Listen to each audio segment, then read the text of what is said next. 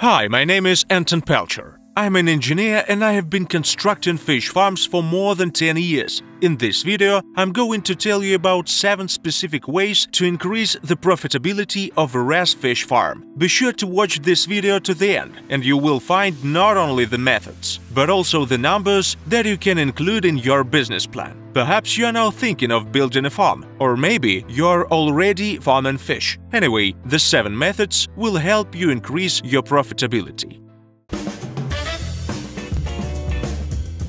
Method number 1. And the first method is the fish processing. In fact, what is processing fish? It means that fish is processed in a certain way from agricultural products into food. For example, it can be smoked or smoke-dried, processed to ready-to-eat food or salted. It can be even canned. Anyway, there are many options. The most important point is that as soon as you switch from selling live fish to processing, new markets will immediately open up for you, because a certain number of buyers and customers are much more willing to buy processed products. For example, if you farm and sell sturgeon, as soon as you start smoking it, you'll immediately get a large number of additional buyers. Someone just wants to buy ready-made garlic, cut fillet, and cut it into slices and just eat together with the family.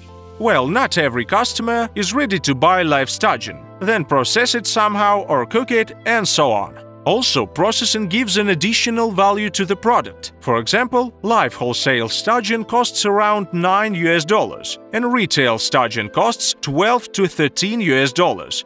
As soon as you process it, for example, for smoked dry, its cost immediately rises to about $28. Yes, we have certain losses during processing. But anyway, if we recalculate the live weight per kilogram, the sales price covers all potential costs. What do you need to organize your own fish processing department? First, as soon as you move from live fish to processing, it's important to understand that you are no longer selling agricultural products, but a food product. That's why there are additional regulations on the part of local regulatory authorities. It's important to understand that the processed product falls under certain additional requirements. This is not a big deal. You just need to go through this process. The processing department can consist of various elements, but the simplest departments are just rooms with smokehouses that include cutting processing line and refrigerators. Basically, in order to organize your own small processing department, it's enough to withstand fairly simple requirements for premises, placement and equipment that the regulatory authorities impose.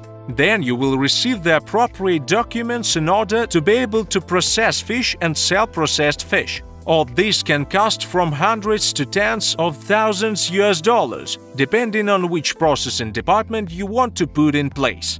But the simplest option is about $1,400 to $2,800. This option allows to cover all your tasks. By the way, if you set yourself a more productive processing line, then you can also buy someone else's fish to process and sell it.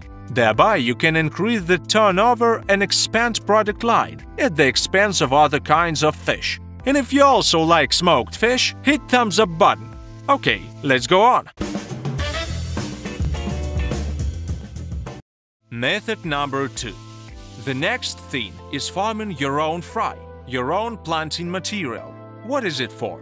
It also increases profitability. If you buy a sturgeon fry, say at 40 to 50 cents each, then getting your own fry, you don't incur any additional costs, except for certain manipulations with the broodstock. So you get a high-quality fry practically for free with minimal cost and at any time of the year.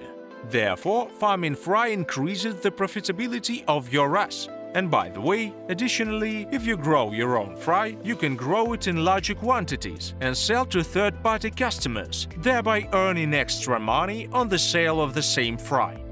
To grow your own fry, you need incubation and larval departments. They consist of incubators and a larval block consisting of trays or small tanks in which you have larvae. If you put this department, it occupies a relatively small area. It's maybe 10 to 20% of the total area of the farm. Then you will have your own planting material, which you can both use yourself and sell. The organization of such department costs from $1,400 and up to several hundred thousands, depending on the capacity. because the amount of equipment used is determined by how much fry you need to grow at a time. And this is a question of the total capacity of the farm and your desire to sell. Well, on average, this increases the amount of the total investment by about 10 to 20%, no more. Method number 3. Automation. We can supply additional equipment that will continuously monitor water parameters, monitor the operation of RAS. This way, you will be able to minimize the number of staff required on the farm. You can also automate the process of fish relocation. You can automate feeding processes. You can automate the processes of measuring water parameters, as well as monitoring the operation of equipment. If all this is applied on a small farm, usually result is not so obvious. But if you have a medium or large farm, you can really reduce the number of staff. I know cases when, for example, in Europe, in Denmark, they just leave overnight, lock up the farms with capacity of 2,500 tons of trout, which are very large farms. They just leave at the end of the day. And that's it. The reason is there is a good quality automation system there, which will immediately give a signal at any failure. If it doesn't correct the situation, it will call a special person who will come and fix everything. Actually, automation allows to save at least 30 to 50% on staff remuneration, which in principle is a very significant amount. Thus, automation contributes to higher productivity. Method number 4. The fourth method. It's suitable only for medium and large farms, but nevertheless I will tell you about it. It's good if you have or are planning to build a large farm. If you have a site with a main gas, be sure to think about a cogenerating gas power plant, because this installation allows to reduce electricity and heating costs by 3 to 4 times. Imagine the average cost of a kilowatt of electricity is 10 cents per kilowatt. If you set yourself a cogeneration gas power plant, the price per kilowatt of electricity generated will be about 3 cents, and at the same time you will also receive a free heat source from the cooling system of this unit. Just imagine, kilowatts are 3 times cheaper, and at the same time it still generates free or almost free heat. I think this is a very good option, and such an installation pays back in 2 years. Method number 5. The fifth method is aquaponics. This is not exactly a standard solution, but nevertheless it can increase the profitability of your fish farm. What's the point? Aquaponics is the cultivation of plants on water in RAS. How does it work? In fact, plants are an additional filter for water. That is, they additionally purify water from nitrates, and at the same time, these same nitrates are food for plants. It turns out that not only do they additionally clean the water, they grow without the use of additional chemicals or reagents. That is, you simply supply part of the water to plants, put a certain lighting system for plants, and plants grow without additional reagents and any additives. Often, the benefit from the aquaponics system can equal or even exceed the profit from the sale of fish, provided that everything is organized correctly. But it's important to understand here that you will definitely need extra space, because in general, the aquaponics system is 3 to 5 times larger in area than the area of the RAS itself. That's why you will need either a second floor, or additional separate buildings, or just additional areas. For example, we personally had partners who, along with the cultivation of sturgeon, cultivated basil, strawberries, and several other plant crops, and the profit from the sale of these plants exceeded the profit from the sale of fish. Therefore, the aquaponics system is also a slightly more complex solution, since it requires extra space and lighting systems, but it can still be considered to increase the profitability of the recirculating aquaculture system. Method number 6.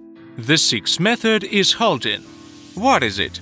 In fact, it's either a separate system or your existing fish holding tanks. You import fish from the third-party suppliers there, keep it for a short period, you don't farm fish there. You hold it for a week or two, maybe a month, and then you sell it. For example, you buy wholesale and sell retail. If you have an underutilized farm, you can use existing pools. Or if you have areas, you can add a holding system.